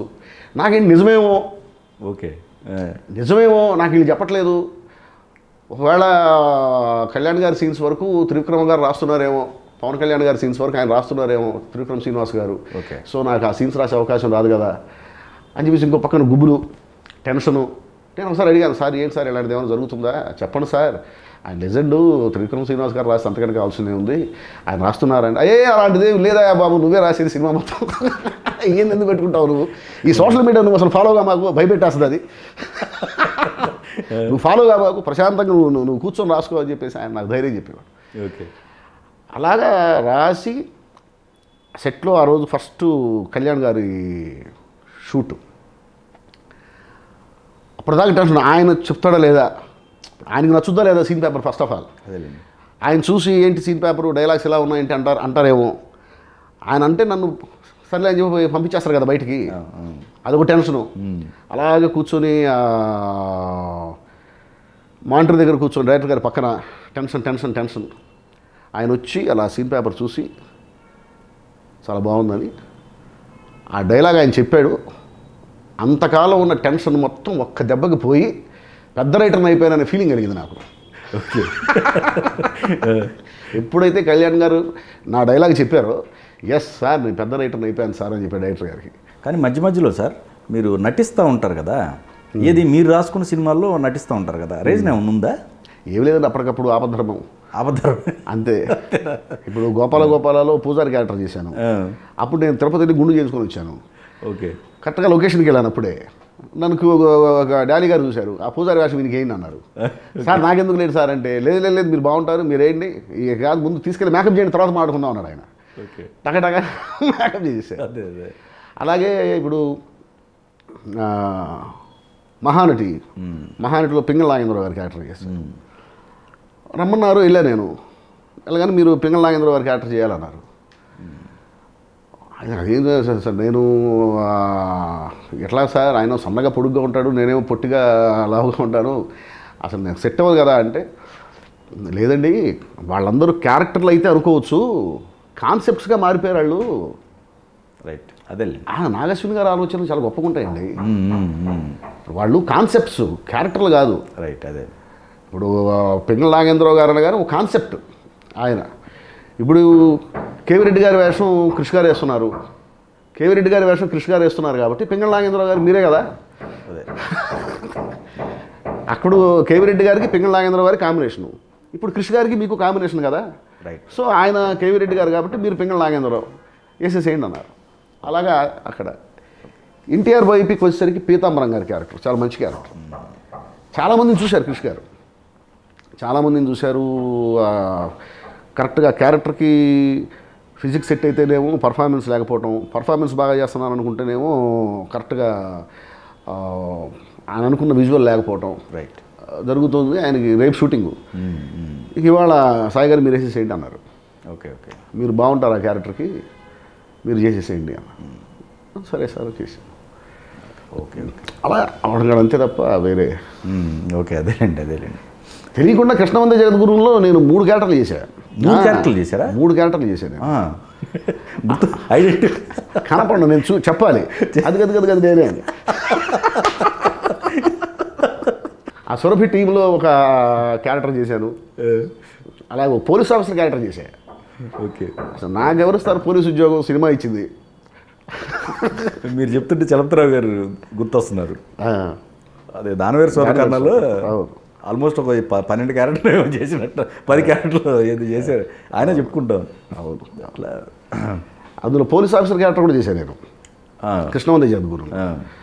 అయితే హైట్ సెట్ అవ్వక తీశారు. ఓకే. ఉంటుంది, ఒక సీన్ ఉంటుంది, అదే ఒక సీన్ ఉంటుంది. అదేంటంటే నాకు పర్ఫామ్ చేయడానికి ఏమో బాగా హిల్స్ వేశారు. ఆ హిల్స్ మీద ఏమో నాకు పర్ఫామ్ చేయడం కుదరటల్లా. Okay okay. ఒకచోట నిలబడిపోయి అలాగే ఉండాల్సి వస్తుంది, కదలటం కుదరటం లేదు నాకు. దాంతో ఇబ్బంది పడుతున్నాను అనేది అర్థమైపోయి ఆ ఒక్క సీన్తో ఆపేశారు. ఆల్రెడీ ఖైదీ నెంబర్ 150లో వేమారెడ్డి గారు ఫస్ట్ ఉన్నారు, తర్వాత మీరు జాయిన్ అయ్యారు. అవును. మీ ఇద్దరి మధ్య క్లాషెస్ ఏం రాలేదా? అస్సలు ఎప్పుడు లేవండి. వేమారెడ్డి నాకు చాలా అద్భుతమైనటువంటి స్నేహితుడు. Okay okay. నాకు సడన్గా ఒకసారి నాగబాబు గారికి ఫోన్ చేశారు. ఎక్కడున్నావు అన్నారు. ఆఫీస్లో ఉన్నాను సార్ అన్న.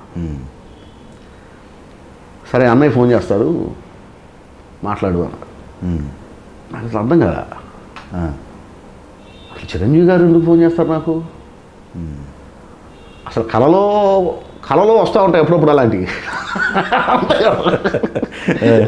చిరంజీవి గారు ఫోన్ చేయటం ఏంటంటే నాకు అర్థం కాక, సార్ ఎవరు సార్ అన్న. మళ్ళీ మా అన్నయ్య ఫోన్ చేస్తాడు, మాట్లాడు. ఫోన్ పెట్టేశాడు ఆయన. అమ్మో ఇదేంటి చిరంజీవి గారు ఫోన్ చేయడం నాకని చెప్పి టెన్షన్ తిరుగుతున్నాను అటు ఇటు, ఫోన్ చేతిలో పట్టుకొని అటు ఇటు తిరుగుతా ఉన్నా. రింగ్ అయింది టక్కరైతే సార్ అనగానే, ఎంత గొప్ప వ్యక్తి అండి ఆయన చిరంజీవి గారు, మహానుభావుడు ఆయన. ఇప్పుడు మీరు రావడానికి కుదురుతుందా, లేకపోతే మీరు ఎప్పుడు వస్తారో చెప్పండి అన్నారు ఆయన. రమ్మంటే వెళ్ళిపోతాం కదా సార్. అదే అవును అవును. మీరు రావడానికి కుదురుతుందా అని చెప్పేసి ఆయన అడగడం ఏంటి? ఆయన ఆర్డర్ ఇస్తే చాలు. ఎవరికి కుదరదు అసలు ఈ భూమి మీద? తెలుగు సినిమా ఇండస్ట్రీలో ఎవరికి కుదరదు? చిరంజీవి గారు పిలిస్తే కుదరని వాళ్ళు తెలుగు సినిమా ఇండస్ట్రీలో ఉంటారా? ఆయన ఫోన్ చేసి మీరు రావడం కుదురుతుందా, లేకపోతే ఎప్పుడు కుదురుతుంది మీకు చెప్పండి అన్న. సార్ నేను వస్తున్నాను సార్ అని మాట్లాడుతూనే టకటకటగా రెడీ అయిపోయి మెట్లు దిగుతున్నా ఇక నేను. ఓకే. మెట్లు దిగి వచ్చేస్తున్నాను సార్ అని చెప్పేసి వెళ్ళిపోయి ఆయన దగ్గర కూర్చోగానే ఇట్లా రాయాలి మరి, వేమారెడ్డి రాస్తున్నాడు, సో నువ్వు కూడా రాయాలి, రాస్తావా అన్న. సార్ మీ సినిమాలో ఒక్క డైలాగ్ రాసే అవకాశం నాకు వచ్చినా నేను రాస్తాను సార్, ఒక్క డైలాగ్ అని ఇవ్వండి నేను రాస్తాను అనగానే సరే రాయండి అయితే అన్న.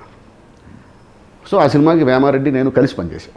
తర్వాత చిరంజీవి గారు మళ్ళీ అవునండి, ఖైదీ నెంబర్ 150 తర్వాత మళ్ళీ వెంటనే సైరా నరసింహారెడ్డికి నాకు ఆయన రికమెండ్ చేశారు. ఆయన ఓకే చిరంజీవి గారే పిలిచి ఓకే ఓకే రాయమన్నారు. అదొక అద్భుతమైన సినిమా కదండి. అవును అవును అవును. నేను అసలు ప్రతిరోజు ఒక అద్భుతమైనటువంటి జర్నీ. ఆయన దగ్గర ఎన్నో నేర్చుకునే అవకాశం నాకు ఇచ్చింది ఆ సినిమా. ఖైదీ నెంబర్ 150కి నేను రాసి తీసుకెళ్ళి వినాయక్ గారికి ఇచ్చేవాడిని. వినాయక్ గారు చూసేవారు, ఏదైనా చేంజెస్ ఉంటే చెప్పేవారు. సైరాకి బాగా చిరంజీవి గారితో జర్నీ చేసే అవకాశం వచ్చింది. ఓకే. సైరాకి ఆ డిస్కషన్స్లో ఆయన ఇన్వాల్వ్ అవటం కానీ, ఆయన చెప్పే సూచనలు, ఆయన ఇచ్చే సలహాలు చాలా అద్భుతంగా ఉంటాయండి. ఆయనతో చాలా నేర్చుకున్నాను ఆ సినిమాలో. శ్రమించడం ఎలాగో, అంత వయసు వచ్చిన తర్వాత ఆయన ఆ శ్రమ, ఆ లొకేషన్లో ఆయన పడే కష్టం, అసలు ఆయన ఎంత రిస్కీ షాట్ అయినా కానీ ఆయనే చేస్తానని చెప్పేసి ఆయన వచ్చి ముందుకు వచ్చి చేసే విధానం, అది నభూతో నా భవిష్యత్తు. శర్బా సినిమా ఎందుకు మిస్ఫైర్ అయిందండి? అంటే నేను అనుకోవటం, రిలీజ్ కూడా సినిమా వచ్చిందని కాసేపు, రాలేదని కాసేపు, అది డేట్ ఇచ్చి అంత ఖర్చు పెట్టారు, చాలా ఖర్చు పెట్టారు, చాలా ఖర్చు పెట్టారు, చాలా ప్యాషనేట్గా తీశారు ఆ సినిమా. అవును అవును. ఆ డైరెక్టర్ గారు చాలా మంచి వ్యక్తి అండి, నరసింహరావు గారు. చాలా మంచి వ్యక్తి అయినా, చాలా మంచి దర్శకుడు అయినా, చాలా గొప్ప దర్శకుడు. మీకు విషయం తెలుసా నరసింహరావు గారిది? ఆ 150 అప్పుడు ఒక ఇష్యూ జరిగి అవునవును వచ్చేటుంది, అది మీకు తెలుసు కదా? తెలుసు ఆ డిస్కషన్ అదే. చాలా మంచి దర్శకుడు అయిన నరసింహరావు గారు. అయితే ఆ సినిమా ఏమైందంటేనండి రిలీజ్ ప్లానింగ్ సరిగ్గా లేకపోవడం వల్ల మిస్ఫైర్ అయిందేమో అనుకుంటున్నాను నేను. ఓకే. అంటే ఒకసారి వాల్ పోస్టులు కూడా ఇచ్చారు రిలీజ్ అని చెప్పేసి డేట్ కూడా ఇచ్చారు, ఆ డేట్కి రిలీజ్ అవ్వలేదు. అది రిలీజ్ అయిపోయిన సినిమా మళ్ళీ వచ్చిందేమో అనే ఫీలింగ్ కలిగింది తర్వాత అది రిలీజ్ అయినప్పుడు. వాస్తవానికి ఆయన చేయాల్సిన కథ 150 డే అని చెప్పేసి అప్పట్లో ఆయన ఈ కథకు సంబంధించి నేను అక్కడ చెప్పడం జరిగిందని చెప్పి అప్పుడు చాలా జరిగాయి. ఓకే 150 మీద. Okay okay. ఎంటైర్ మీ లైఫ్లో అత్యంత పెయిన్ఫుల్ సిచ్యువేషన్ అంటే ఏం చెప్తారు? నా లైఫ్లో పెయిన్ఫుల్ సిచ్యువేషన్ అంటే ఇప్పటికి మా నాన్నగారు కాలం చేయటమే. ఓకే. అంతే కదండి. అప్పుడు ఆయనకి మాకు మంచి పెద్ద జర్నీ లేదు. మా నాన్నగారికి నాకు మాకు మంచి పెద్ద జర్నీ లేకపోయినా ఆయన అంటే ఒక ఆరాధన భావం ఉండేది. ఓకే. ఆయన సడన్గా ఆయన వెళ్ళిపోవటం అనేది కొంచెం బాగా బాధ కలిగించిన వ్యవహారం. ఎంటైర్ మీ లైఫ్లో మీరు తెలుసుకున్న నీతి ఏంటండి? పని చేస్తూ వెళ్ళిపోవటమేనండి. పని చేస్తూ వెళ్ళిపోవటమే. ఏవో జరుగుతూ ఉంటాయి. మనం ఏం చేస్తున్నాం, మనం సరిగ్గా ఉన్నామా లేదా, సక్రమంగా ఉన్నామా లేదా అనేదే ఇంపార్టెంట్. అలా ప్రతి ఒక్కళ్ళు అనుకుంటే అసలు ఏ ప్రాబ్లం లేదు. మనం పనిని నమ్ముకుంటే పని ఖచ్చితంగా మనకి దారి చూపిస్తుంది. మనం పనిని ప్రేమిస్తే పని మనల్ని ప్రేమిస్తుంది. రైట్. మనం పనిని ఎంత ఇష్టపడితే పని మనల్ని అంత ఇష్టపడుతుంది. రైట్. పని మనల్ని పైకి తీసుకొస్తుంది. అంతే. ఎప్పుడైతే మనం పనికి అన్యాయం చేయడం మొదలుపెట్టామో ఇక మనల్ని ఎవరు కాపాడలేరు. ఓకే. అంతే. 100%. Thank you so much sir. Thank you.